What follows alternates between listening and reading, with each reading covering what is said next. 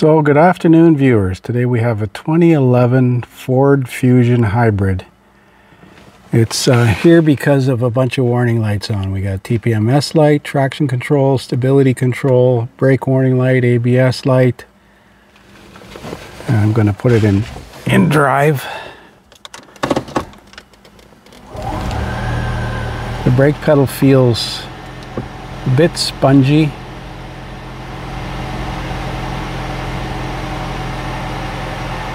Check brake system. So let's put the scanner on it and see what codes it has to offer. It was here back in October of last year and I fixed a left rear speed sensor wire, but it's auto shut off now. It's in EV mode. So let's put the scanner on this thing. So we're going to load the vehicle record. Should auto ID. It's got 216,000 kilometers on it. Let's do a code scan of all the controllers and see what it has to be, what it has to report.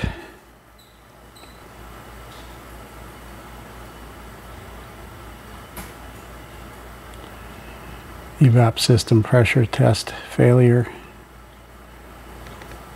Well, that might turn on the check engine light. Motor electronics over temperature, not current.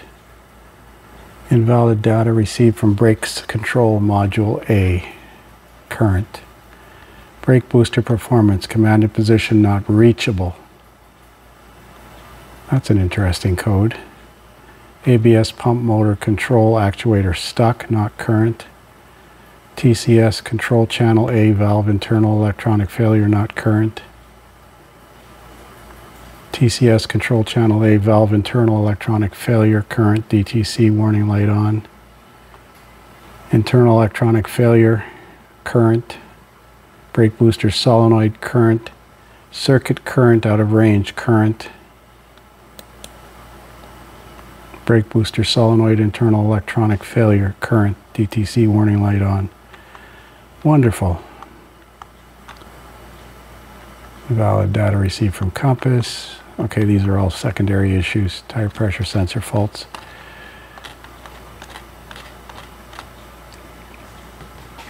So let's go into the ABS system.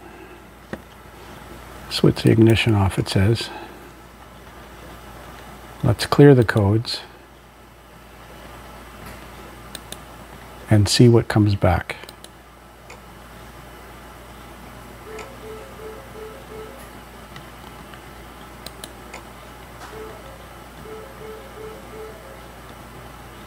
Let's rescan it for codes.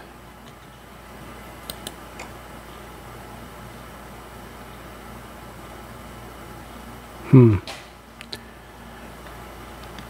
little less, but still. Okay, I'm going to note these codes. So I'm going to have a look in Snap-on's Troubleshooter for these codes.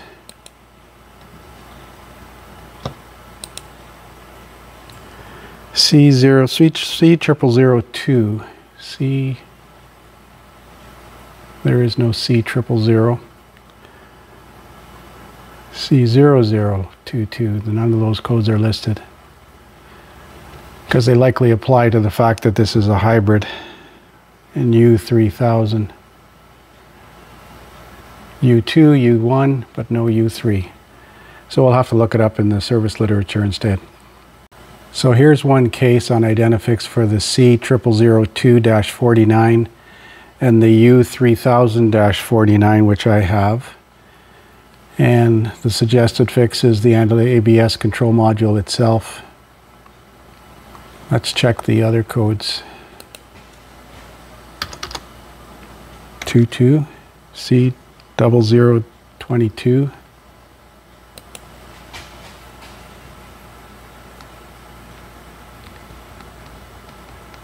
C0001, it's 2249. Codes return. Each of these codes would suggest the ABS module is internally failed. For testing purposes, from power and ground testing of the ABS module, look for any potential sources.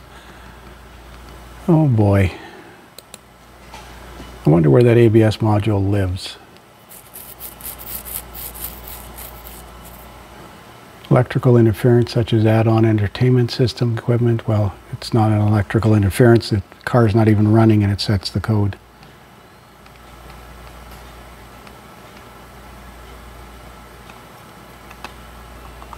Related documents: ABS module ground wiring, power supply wiring, ABS module connector view. Let's look at this C002249 code.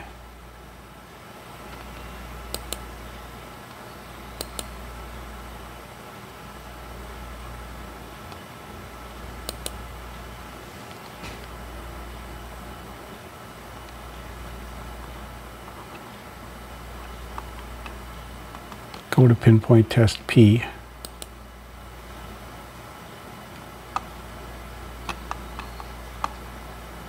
Let me do some reading here. So basically the C0022-49 is a brake booster solenoid internal electronic fault.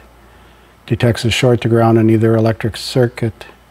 The solenoid or the ABS module is faulty. The solenoid comes with the ABS module.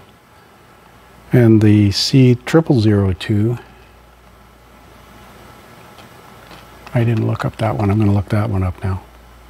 So here are the steps related to the C0002-49 and the U3000-49.